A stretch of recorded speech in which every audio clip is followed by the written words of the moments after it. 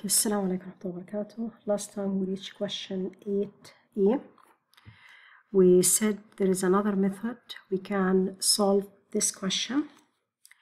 We had a skier. The skier starts from point A and went all the way till it reached point C.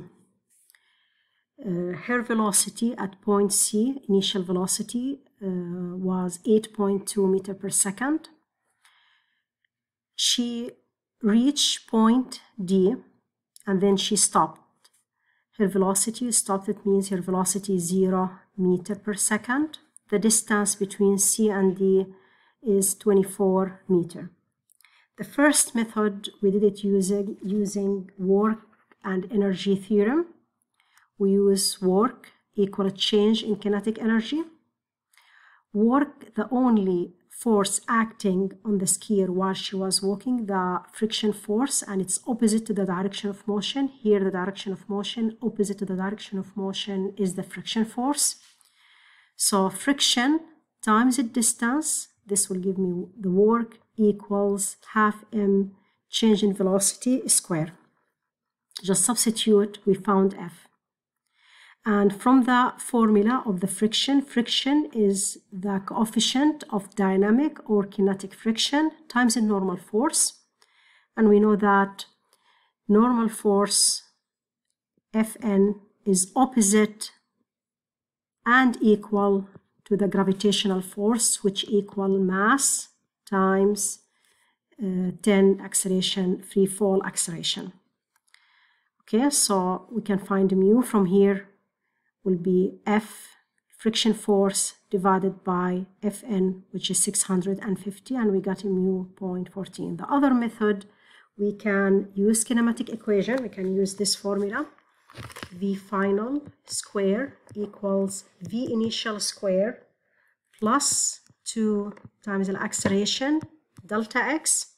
V final is 0 equals V initial 8.2 square plus 2, I don't have the acceleration, delta x 24, and from here we can find the acceleration. Take this to the other side, it will become negative, and divide both sides by 2 times 24, so A will give me negative 1.4 meter per second square. Negative, it means I have slowing down. The girl is slowing down. After that, she will stop. And then we can use the direction of motion is in this direction. The gear will stop because of the friction. The friction force is in this direction. This is the friction force, so we can use Newton's second law.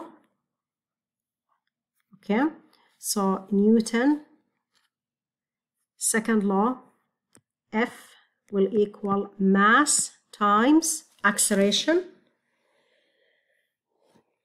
Force is the friction force. We can use mu times the normal force mg will equal mass times acceleration. Cancel the mass from both sides, so mu will equal A divided by g.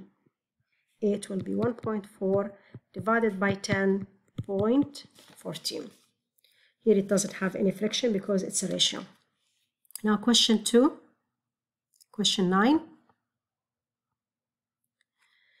Question 9, we have a glider is an aircraft with no engine. To be launched, a glider is uniformly accelerated from rest. So the initial speed here from rest, I have V initial equals 0 meters per second by a cable. This is the cable. And this cable is pulled by a motor that exerts a horizontal force. So the value, we have here a horizontal force. I don't know the value of this horizontal force in order to be launched. The glider reaches its launch speed. So this is the final speed.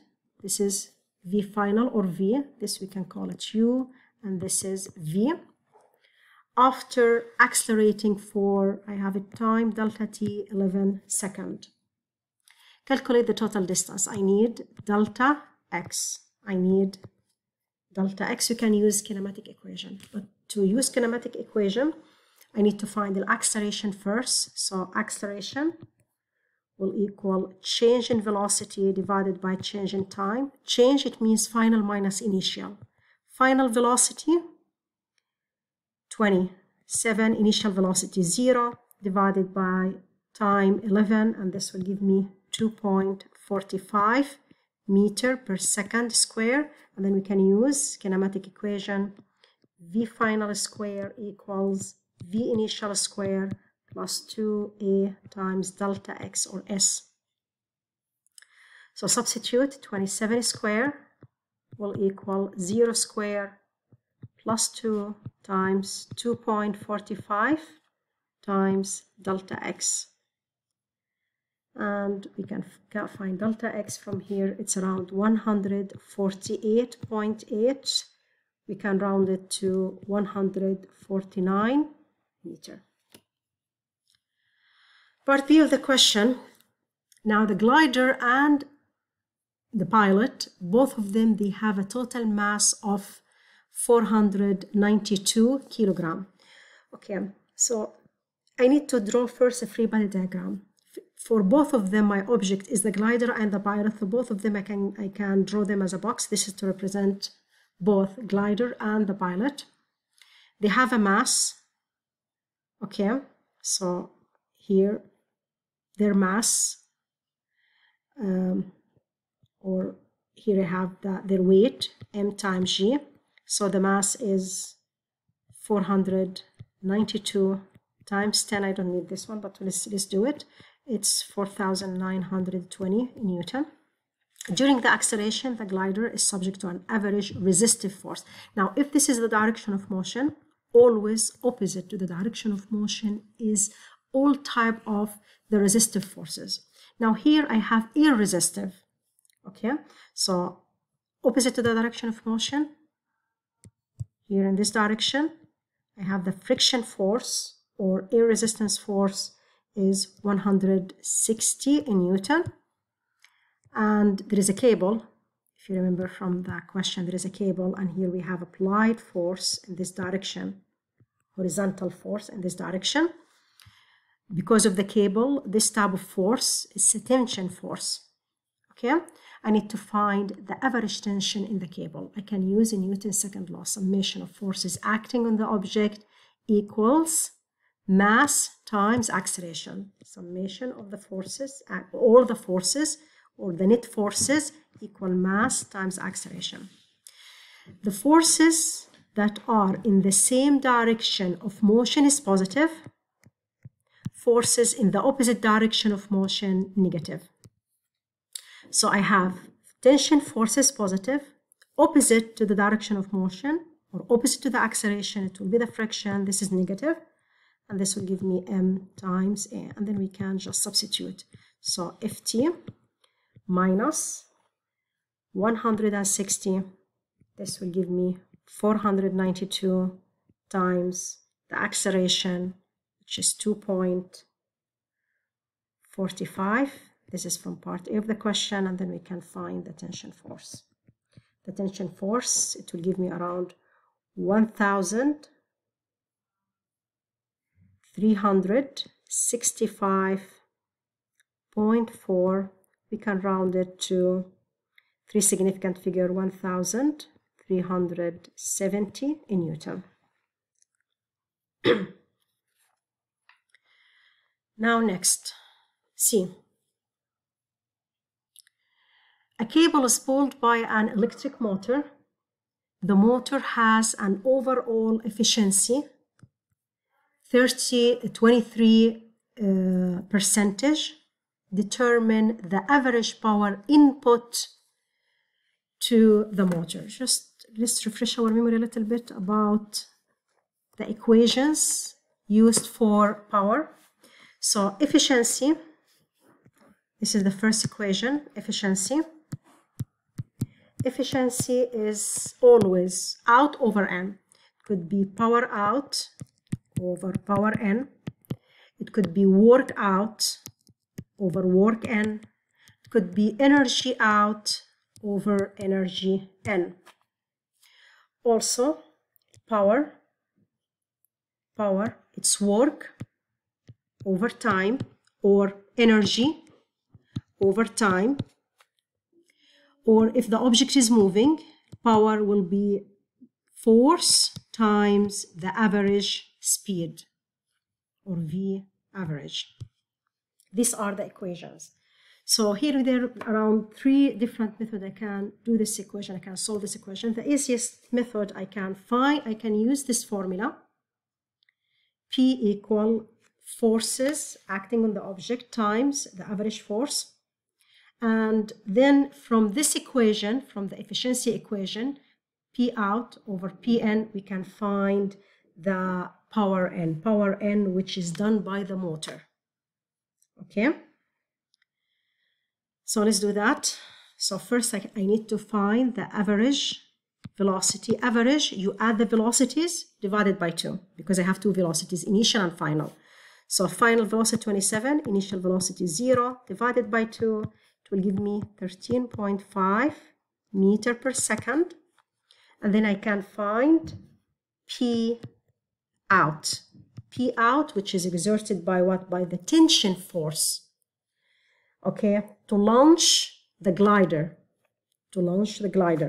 So this will equal Ft times the velocity, average velocity, and this will equal 1,370 times 13.5. It will give me 18,495, which is around 18,000, or 18 kilowatt or joule per second. And then I can use the efficiency equation. I can use this equation to find Pn, just a swap. From here I can find Pn, P out over the efficiency. So Pn will equal P out divided by the efficiency. Pn, which is done by the motor. So this one, it's done by tension force, and this one done by the motor. Just substitute 18,495 or 18,000 kilowatt, either one of them is fine, divided by the efficiency 23%, which is 0.23, and this will give me 80,413 watt, or 80,000 watt, or 80 kilowatt.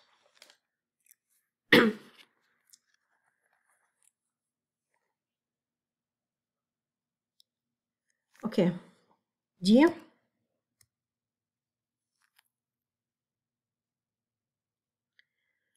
The cable is wound into a cylinder of a diameter 1.2. So I have a diameter, I have the cable is wound into the cylinder. From the diameter of the cable, I can find the radius. So diameter is 1.2 meter. So from here, the radius, diameter divided by 2, so it will give me 0.6 meter. I need to find the speed, this is the velocity, 27. Calculate the angular speed. Now, what is the relation between speed and angular speed? Speed, it's the angular speed times the radius. That's why we calculated the radius. Just a substitute. So omega will equal the speed V divided by R, and this will give me 27 divided by 0.6. You should get 45, and don't forget the unit, radian per second.